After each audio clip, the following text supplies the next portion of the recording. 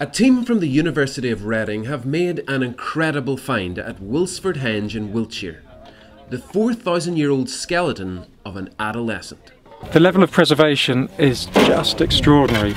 You can see all the features of this individual, including the finger bones, the hands splayed out, the feet still sticking up, and the head tenderly laid to one side.